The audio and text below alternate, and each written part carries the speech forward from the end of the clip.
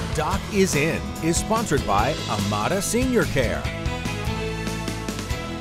Fox 56 News Chief Medical Contributor Dr. Ryan Stanton is with us in studio. This morning he's focusing on what could become the future of dieting and exercise, and based on what I'm seeing behind you, Doc, I see a couch potato. I like the looks of that. I know you do too. Yeah, me too. Yeah. I feel like during that break you're getting a little bit nervous about my morning show up that I'm going to disrupt another life choice.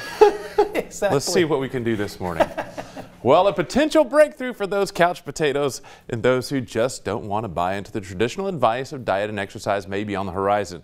New research published in the Journal of Pharmacology and Experimental Therapeutics investigated a new medication compound in animal studies across the United States that mimics the physiologic effect of diet and exercise. Basically, they allowed these mice to eat as much as they wanted and only activity as they desired, which wasn't very much. Even with fattening up and sitting around, they still managed to lose body fat, improve their lipids, increase muscle mass, avoid blood sugar problems, and boost heart function. These studies are still very early, and this isn't the only one in investigation. Researchers predict that it will be another 4 to 5 years before one of these medications is ready for approval by the FDA and widespread human use. The big question will be the trade-off, since any manipulation of the human condition comes with risk.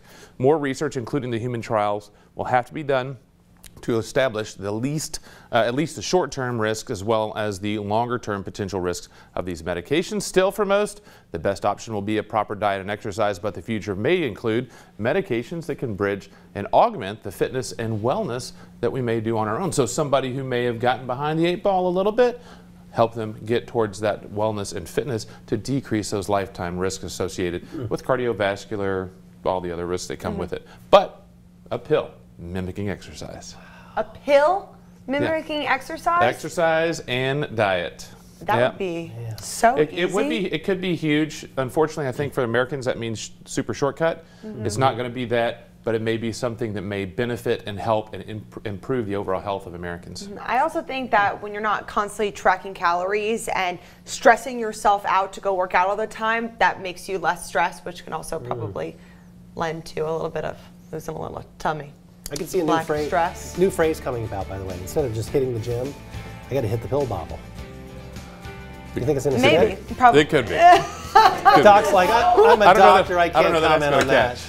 I don't know that's going to catch. FDA's on the phone for you, Paul. Line 1, hello. We'll check in with Dr. Stanton in about half an hour. Another half hour of news coming up after the break. You're watching Fox 56 News. Our home, your news.